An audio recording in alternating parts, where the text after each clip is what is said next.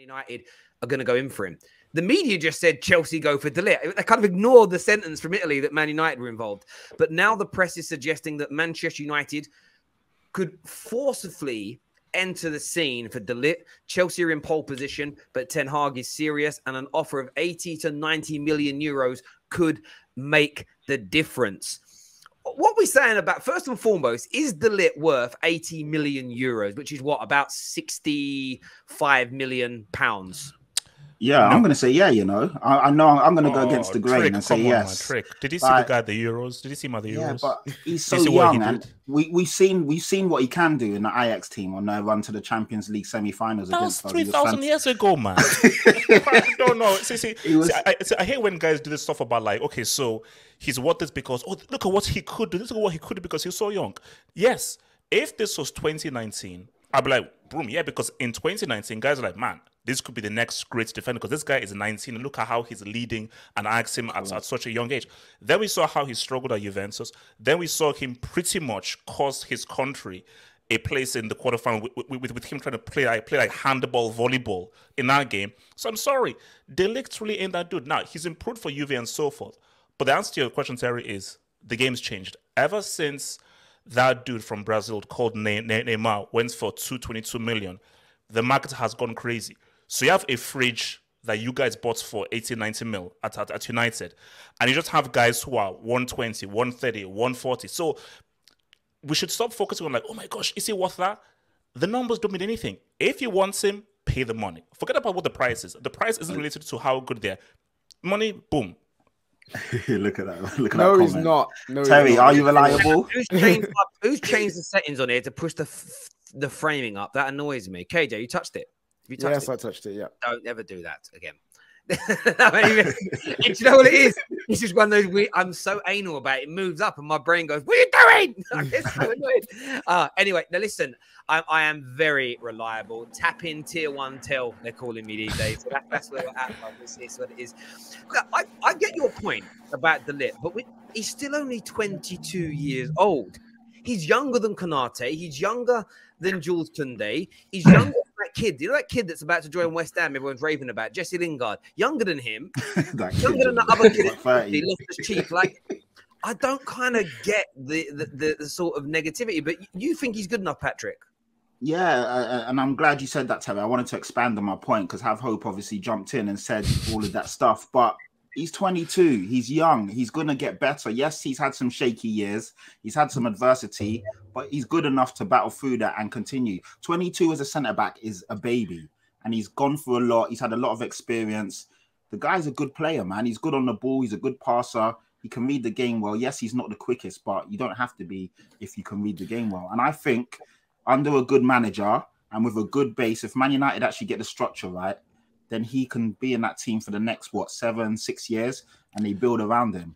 But sorry, Patrick, real quick. Sorry, Cage, just real quick, Patrick, then come to Cage. Yeah. So let's say he's going to United. So I'm pretty sure you'll know, and even Jordan, you'll know as well. So remind me again, was Ten Hag the manager in that UCL semi?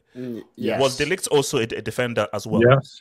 Did a guy with a receding hairline score a hat-trick in about 19 minutes to knock those guys out? Well, when De Ligt was on the... No, I didn't crack a joke. I don't know where you guys are laughing. It's not just De Ligt's fault, though. Nana, the keeper, should have done better on one of them. Also, I can't remember. Yeah, it's not just De Ligt. Come on, that's a bit harsh to throw it all on him. What do you want to say about that? He was only 19 at the time. I've seen a lot of football fans in the last however long few weeks. Why does Ten Hag want to buy his ex-players? I think you've even brought it up before, and I have thought about it like objectively. Well, Pep hasn't really done it when he's moved. Klopp hasn't done it when he's moved, like gone after a shed load of the players that he used to manage. But there is a big fundamental difference that I think staring us all in the face, but we haven't noticed it. He has unfinished business as a manager with these players. Ajax, every single summer, essentially, get pillaged. All their best players get taken away. So Ten Hag, he had a year where you had De Ligt, Frankie de Jong, Donny van der Beek, and others, where he looked at them and probably thought, imagine he would have wanted to have kept them. He'd still want them now at Ajax, but he lost them all. So he wants, I feel like he wants those players back so he can recreate and to restart what he'd already begun, which was great, building a really, really good team. And he never got the best out of them. And he obviously feels that none of them have been utilized to the best of their potential since they've left Ajax, and wants to bring them all back under one kind of banner and get the very best out of them. It's a little bit like, you know, it's a little bit like Take That. When Take That broke up and they all went solo, it didn't really work. And then Take That got back together and they took over the UK music. This is the thing, though. Like, we need to look at why has De Ligt not lived up to the hype. If you look at Juve since he joined and all they've gone through, you're telling me a 19-year-old defender at the time was going to come in and it's going to flourish into the player that we all thought he could be in the space of 2-3 years. Of course he wasn't going to. Juve been in a weird spot for the last 2 seasons.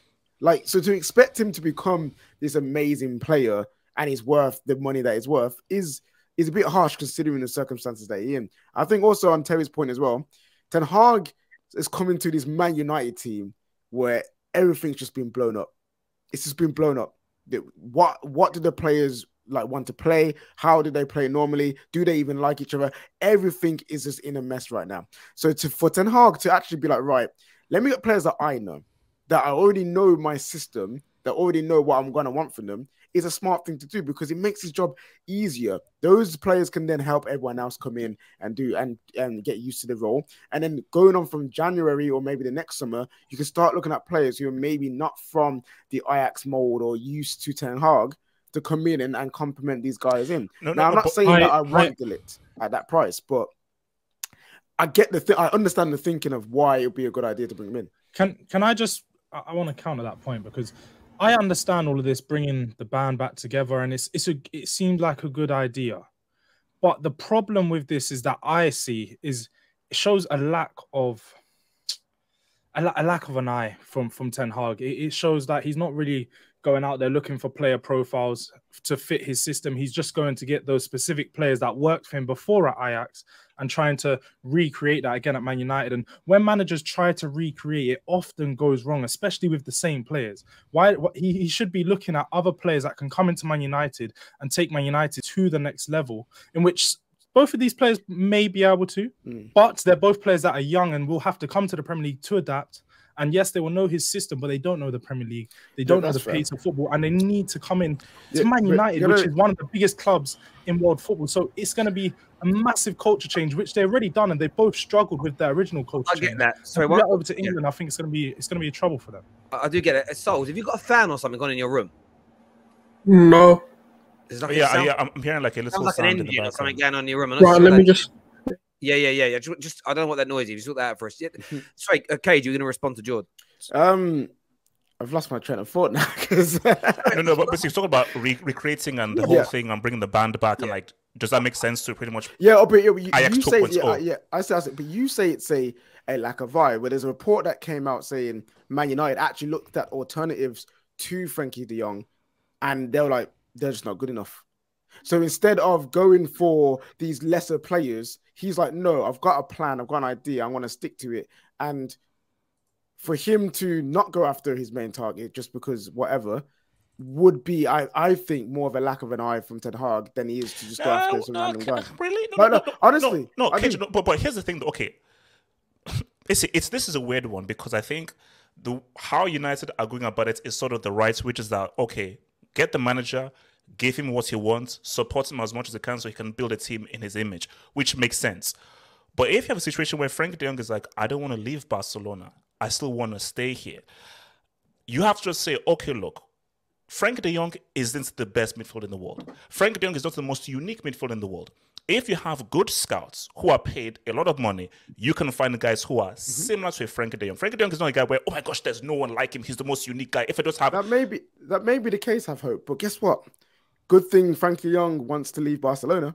You know what I mean? Because if he didn't, we would not be this far down the line of him coming to Manchester United. This isn't a Di Maria. This isn't. Oh no, but if Barca say that we don't want you anymore, what does Frankie do? If that's no, we have plans with Pedri, Gavi, Biondi. But that same logic, you want Ousmane Dembele, don't you? The Ous, yeah.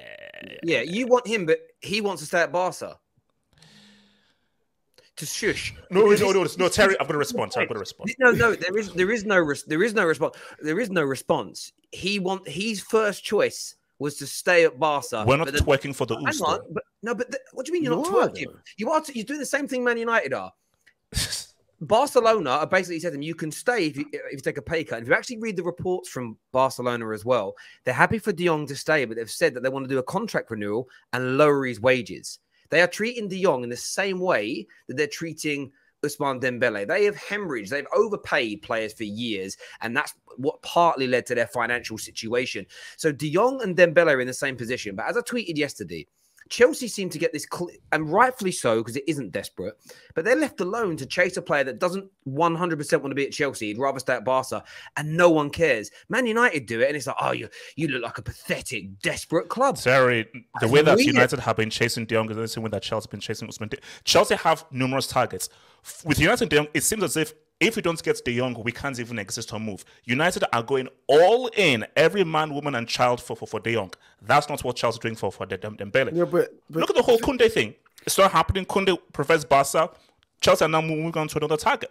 But United are just obsessed with this one target. But we can get out. That's great. But we can get out. This is the difference. You've given a completely opposite example.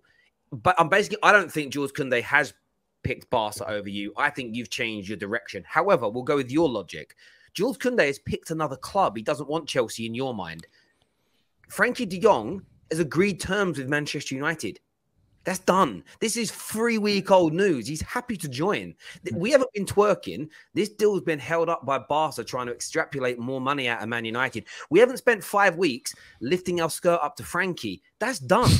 Weeks ago, that was done, bro. Like, what people are trying to do to Man United fans is, this is what was said when we first linked to Frankie de Jong. It's what's been said today when we've been linked to De Ligt. These are the, give or take, these are the words. Frankie won't downgrade. Now that Frankie's happy to join Man United, you've got to find another way to spin it and make it sound negative. That's all this is, in my opinion. But How to make Man United transfers look bad. Here's my thing about this whole desperation, looking, all of this. Listen, Man United for years have been mocked and laughed at because they had an idea of what they wanted, ended up not wanting to pay the money for it, and therefore get a different player who we overpaid for, and then flipping. He's just not our first choice, i.e. Fred. Fred is a big example of that. We didn't want, like, Mourinho didn't want Fred. He wasn't on the high on the list, but because of X, Y, and Z reasons, we changed direction and we ended up getting him. We've done that for years. So we're getting laughed at. We used to get laughed at for doing that. Man United, for the first time in a while, have a plan that they stick to, that they want. No, this is the target we want. We are going to get him.